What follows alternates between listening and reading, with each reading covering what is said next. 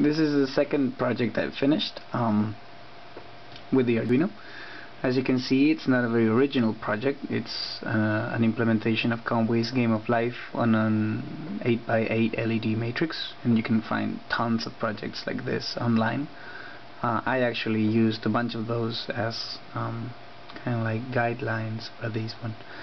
I have my LED matrix connected to the shift register that controls the rows, and the columns are connected to the out pins of the Arduino itself, and by switching them back and forth I can control each individual LED.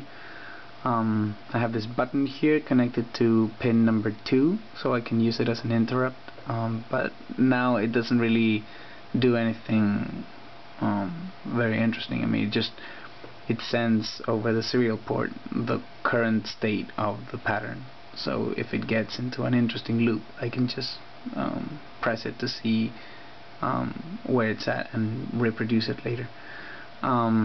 This is actually the second version of the code. The original version had a nasty flicker between each generation, because I basically put every single calculation of the new generation in one loop at the end of the old generation.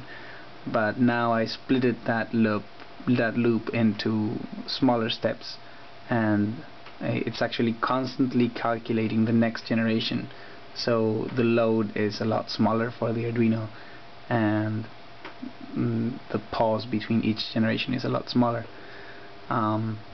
You actually can still see a little bit of a flicker, but it's a lot more minor now, and the result is a lot more smooth, a lot nicer.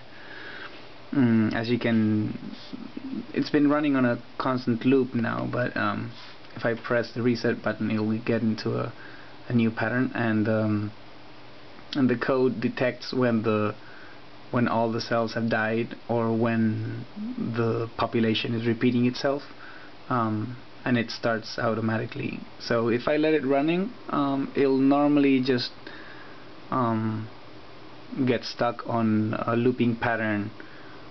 Some of them have actually been quite long. I've discovered some nice oscillators with 132 steps, or with a period of 132, and others that have been quite interesting. I don't really know much what to do with them, but they're nice.